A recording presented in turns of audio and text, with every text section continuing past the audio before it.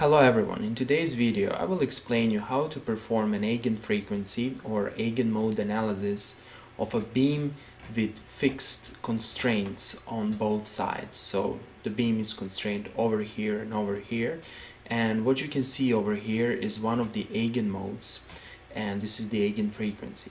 Furthermore, I will teach you how to generate these nice animations that you can see over here and over here. The first one shows the higher order eigenmode, how it oscillates, and the lower animation shows also one of the eigenmodes, however at a lower frequency. In order to keep this video as short as possible, I decided not to give you a theoretical introduction to eigenfrequency and eigenmode analysis. Instead, I suggest you to read this post created by someone working at COMSOL Multiphysics. This post gives you a very nice introduction to eigenmode and eigenfrequency analysis. Although this post doesn't explain how to compute eigenfrequencies and eigenmodes in COMSOL Multiphysics, it still gives you a starting point for further investigations.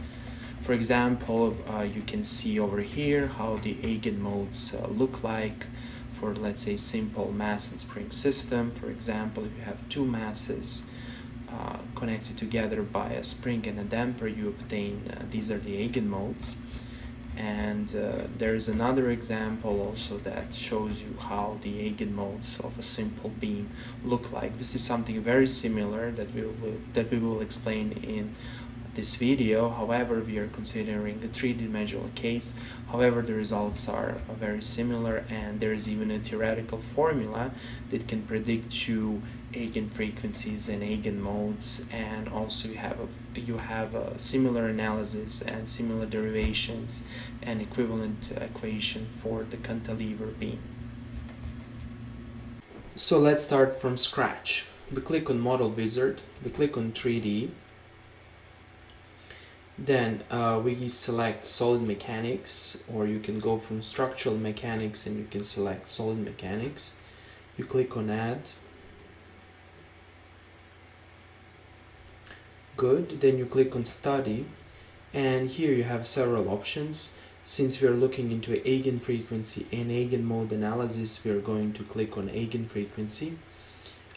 Frequency domain is something else, and there are also other types of studies such as modal, eigenfrequency, modal, frequency domain. We are not going to choose these studies, so we click on eigenfrequency study and we click on done. Okay, so the first step is to define the geometry of the problem. So how to define a geometry? Super easy. We do the right click on geometry and we click on cylinder.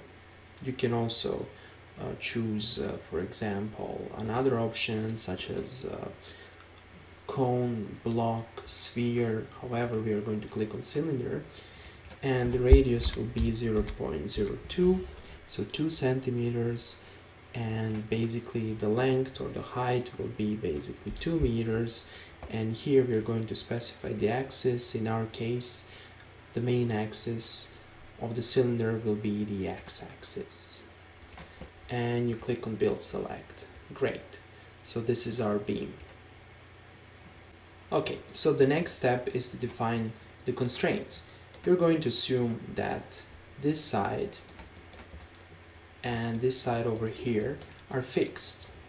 How to do that? Well, we click on solid mechanics, and here we have several options, right? We can click on fixed constraint. And by clicking on fixed constraint, we can obtain this menu boundary selection, and we can simply select this boundary and the boundary over here. Great. Now we have achieved, or we have actually constrained our system. Okay, so the next step is to choose the material.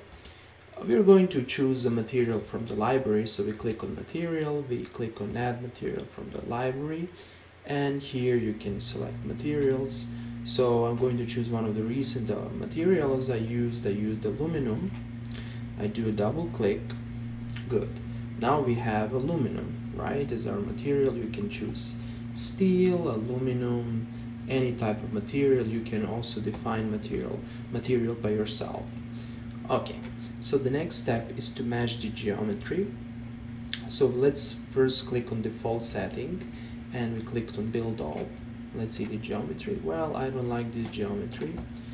It kind of turns our cylinder into prismatic object, so I don't like that. So what I'm going to do, I'm going to increase the mesh size. Okay, this looks better, so I'm going to choose a finer mesh. And also, of course, you can play here with mesh, you can play with mesh parameters, you can manually mesh everything, and basically that's all. So the first step, geometry. The second step is to define the material. Actually, the second step is to define the constraints, right? Fixed constraints, you have these two sides. The third step is the material, and the fourth step is the mesh. Okay, and the next step, and the final step, is basically to define our study properties. Here, we are not going to play with the eigenfrequency solver. We are going to only change the desired number of eigenfrequencies. So we are going to click here, let's say on 12. Units will be hertz, and here you can specify search for eigenfrequencies around 1 hertz or 1 hertz. Well, this is not necessary, since basically COMSOL Multiphysics will compute you basically 12 eigenmodes and eigenfrequency for the first 12 eigenfrequencies. Okay, that would be all, and we click on compute. And let's see what happens, how long it will take. I have a computer with 16 GB of RAM. Great. So here are the results. You can automatically, or COMSOL automatically generates several graphs. So this is the graph showing the mode shape. So this is probably one of the first modes. You can select the modes over here. This is probably the second one. This is the third mode. This is the fourth one. This is the fifth one, etc. You also have sixth one and seventh one, etc. This study is not realistic for at least one reason. In reality, we have damping. However, I didn't introduce material damping, so I'm going to introduce right now material damping. So the easiest way to introduce the material damping is to click on a linear elastic material and to click on damping. And here you can select different type of dampings. You can have Rayleigh damping, viscous damping, azeotropic loss factor, and isotropic loss factor. So I'm going to click on Rayleigh damping, and I'm going to specify these parameters. Alpha and beta, for example, I'm going to assume for alpha, let's say 5, and for beta a small number. And let's see what happens. Let me choose a smaller number, and let's repeat our study.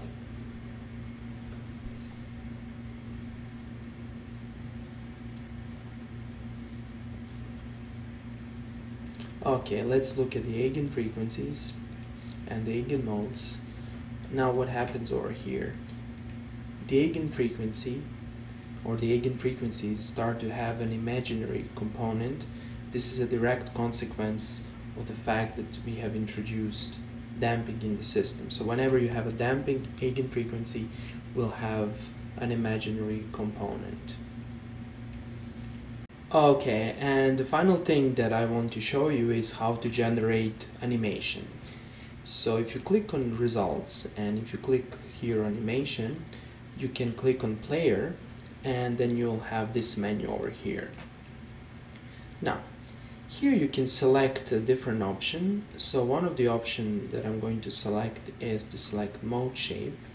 Target is going to be player, and you can also play with other parameters. Then you can select result parameter, global parameter, dynamic data extension, store solution, and streamline. So I'm going to select here dynamic data extension. So, and let's see what happens. So if I click the right click and if I click on play, let's see what happens. I'm obtaining this animation over here. Okay, now this animation is linked with this graph over here. So by changing, for example, the eigenfrequency, let's choose this eigenfrequency, let's plot it and click here on animation, and we can play the animation over here. Okay, so in this way we can change the mode that we want to animate. And finally, I will explain you how to export this animation to a file.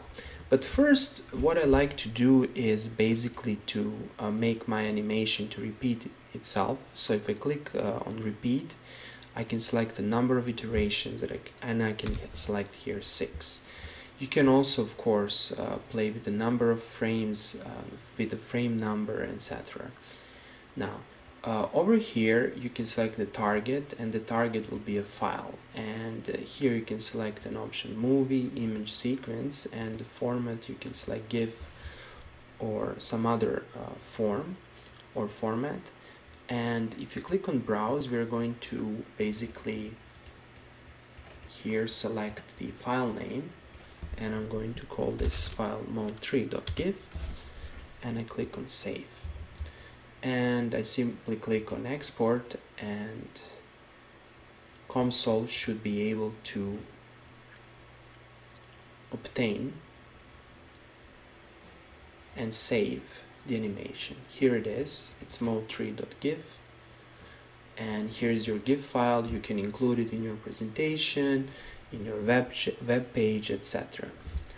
Okay, so that would be all for today. I hope that you like this video. If you find these videos useful, please subscribe or support my channel. Thank you and have a nice day.